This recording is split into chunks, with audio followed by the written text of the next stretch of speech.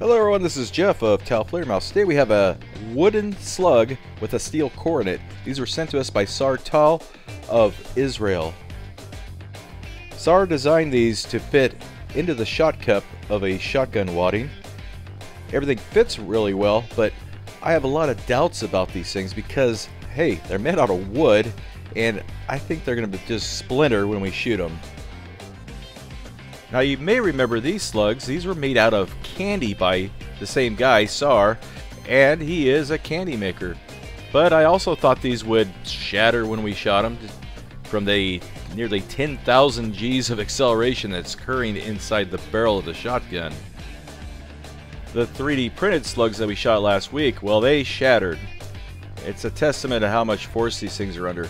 But remarkably, these slugs, these candy slugs, held together and they flew exceptionally well. Now the producers for the TV show Outrageous Acts of Science on the Science Channel, I don't get that channel unfortunately, but they thought this was pretty remarkable too. When the episode comes out and you see it, let me know, and let me know if it's cool or not, because I'll probably never see it. Now it's time to test out the wooden slugs. Do you think they're going to hold up, and do you think we'll be able to hit anything with them? These are just a viability, will they even work shot.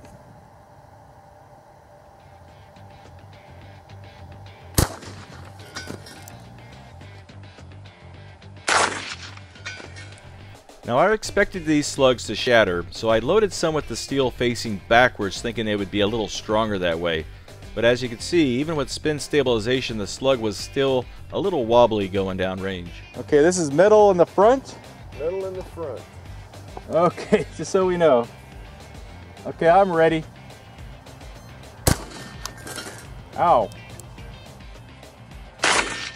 With the steel facing forward and more weight forward, the slug still held together and it flew much better.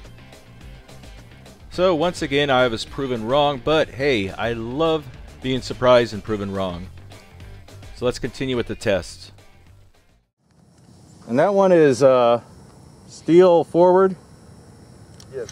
Okay. Okay, steel forward, fully rifled barrel at a deck of cards at 5 yards. 5 yards. Okay, I'm ready when you are. All right. Let's see what they do. Gonna aim a little low because these shoot high. Yep. Well, it went low. It went low. When you use a scope at that close of range, that's what happens. But look at that. The slug went right through that 2x4. Wood going through the wood. That one I aimed low because I thought they were going to rise. Yeah. It didn't. It's because of that scope, I think. I'm going to go dead on here. Okay. After we take the safety off. Oh, beautiful. Error. Okay. Yeah, that one It hit, but it's not true. It hit. My point of aim was right here. He seemed to want to shoot low right. Because the first shot, I was aiming here thinking they were going to rise, and it hit low right. Right through the 2x4. That's wood on wood crime there. It went right through the whole deck, it looked like. Yep. Not bad for a wooden slug. Now honestly, I don't know what we were thinking shooting at only 5 yards. That's just silly. But this shot, he adjusted the aim and that slug went right through that deck of cards. Last week we were having all kinds of weird problems with our chronograph, and I was really worried that it was broken after using it like one day. Okay, wet magazine test. We'll see if we can get a chronograph reading this time. Are you over it? Oh yeah. Okay. Okay, I'm ready when you are. All right, here we go. What kind of speed? 1466. Oh, that's more than I thought. Already shot that before with that Lehigh defense. Yeah, defense went in here. I think our orange dot was right about here. Yeah. And I was aiming, because those were shooting low left or low right, I was aiming right here. Okay. Try to bring it in there. It didn't go through or anything, did it? I don't think that went through there. Okay, No. it's busted up in there probably. So, Got 2 shots out of the magazines at least. open up this little package. See what we got. Yeah, didn't go very deep. There's 1, 2. Starting to see some wood splinters here. 3rd round. 4. There it is. There it A is. piece, good chunk of it. Oh wow. Most of it's there. I don't know about the steel core. Steel core might have kept moving. Yeah. Let's see if it's in here.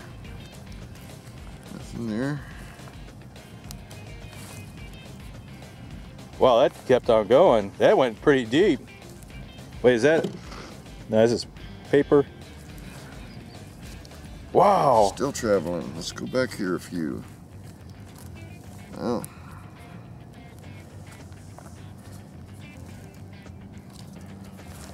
There it is. Wow. There it is. It went about 3/4 of the way through it. It kind of acted like a non-discarding sabot, I guess. Very cool. Yeah, I'd save that sucker. That's a lot deeper penetration than I expected. You know, So the wood didn't go far, but that steel. Stopped in what, number 3, number 4, Something like that, yeah. and then I'm not going to count them. Yeah. So it went about more than 3/4 of the way through. I think to count that high, I'd have to unzip. I was expecting these slugs to be traveling around 1,200 feet per second, which is what the shells were originally rated for. So it was a surprise that they were traveling much faster than that at 1466. Another steel forward piece, rifled barrel.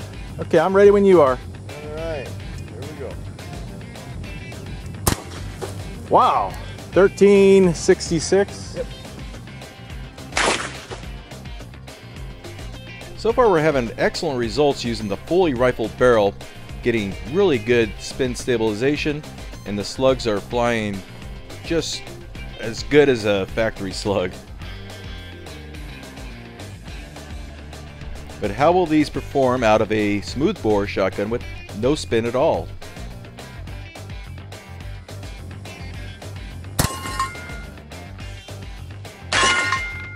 Wow, I saw a dust kick up downstream.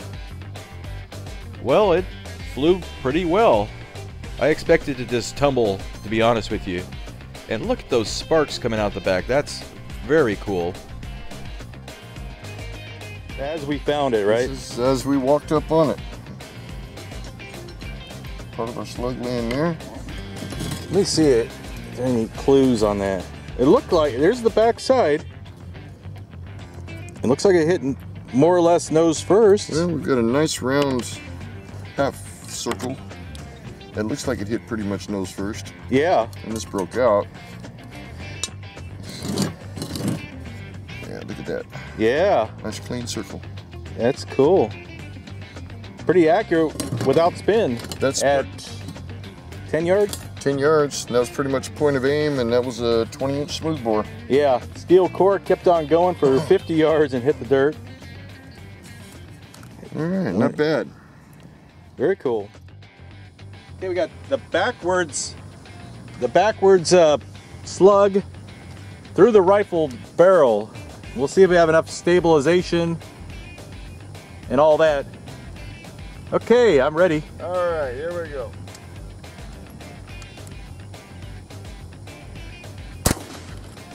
Wow. Well, we wanted to give the backward slug another chance, and this time it actually flew straight and true. You would think the ballistic gel would be kind of gentle on a round like that, but it's a pretty abusive target to shoot at. Yeah. There's our point of impact. Where were you aiming on that one? Kind of in here. I wanted to keep it off on the right a little bit, but I didn't know where it was going to go, so I tried to stay center of the two. Okay. We weren't sure That's why we put 2 of them up there. I wasn't sure, you know, it's like, okay, we could maybe increase the chance of hitting something. It's just about point of aim. Yeah. But look at that. Splinters. And I'm not sure what kind of wood that is. You have any idea? It's kind of a reddish wood. Reddish, like almost a mahogany. What do they grow in Israel? Let's see what the backside looks like here. Oh, we got wood poking out the back even. Wow, that's a nasty injury there, folks. It's not so much what the slug does to the gel sometimes, it's what the gel does to the slug. Wow, that's nasty. And the steel core kept on going. That hit about, what, 100 yards down there? In the yeah, it did. Man, you imagine your surgeon trying to dig that out of a body? Yeah. Wow. You're going to do more damage to getting it dug out than the slug did. Yeah. That's awesome, though. That was the backwards one. Yep. Very cool. You see here in the wood, here's where the metal plug was. And in that round, we had it in the reverse. Yep. So it hit this direction. I think they need that forward balance to make it fly true. But we want to see how things work other ways, you know? 10 yards. It was on pretty much. That would be a good home defense round. Okay, I'm rolling. So what are we going to shoot? All right. We're going to try it at 330 YouTube yards. Actually, 33 yards measured. And that's the backwards one. This is the backwards one. Okay. We'll see what it's going to do downrange. Ready? Yeah, I'm ready. All right.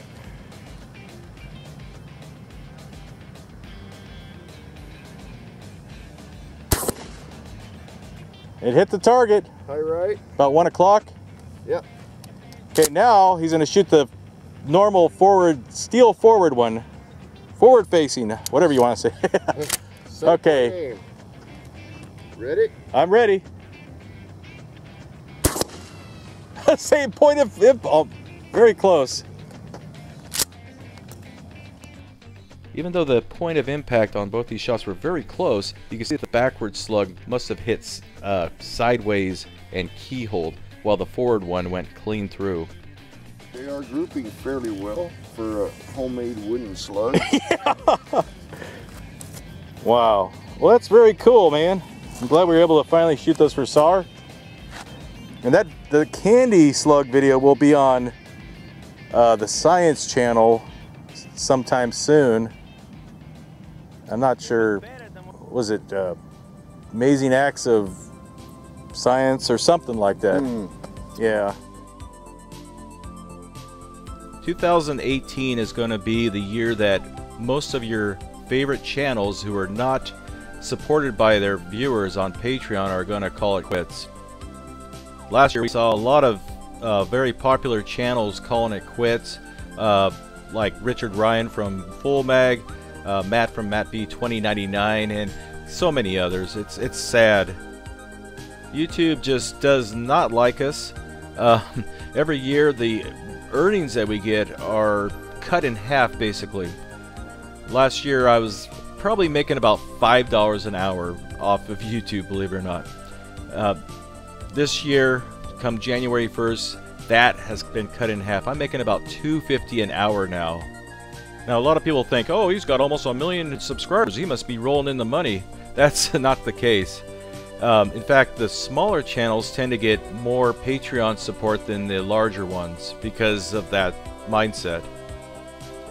Now, there are some channels that have about 6,000 Patreon supporters that are pulling in about $250,000 a year just from donations.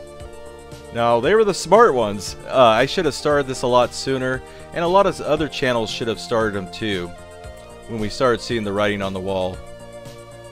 So if you don't want to donate to us, that's fine, but if you have a favorite YouTube channel that you don't want to see go away, and they're asking for help on Patreon, go to that page, see how many patrons they have. Now, if they just have a handful, they don't have 5,000 or 10,000 people donating $3 or $4 each, which is the average donation size. consider donating to these guys first, because they're going to be the first ones that drop out. Now, just to give you an idea how much we earn, it takes about 100,000 views currently to earn about $25. That's insane. Just a few years ago, getting 100,000 views would earn you between $200 and $500. Now, I'm not sure how much longer we're going to last. I'm currently trying to shoot all the stuff that people have sent me, and I've stopped accepting any you make it we shoot it stuff from people, just so I can get everything shot, and I'm committed to do my end of the bargain and get their stuff shot. I very much appreciate the support we've gotten from Patreon, and I hope that we can continue making videos in 2018.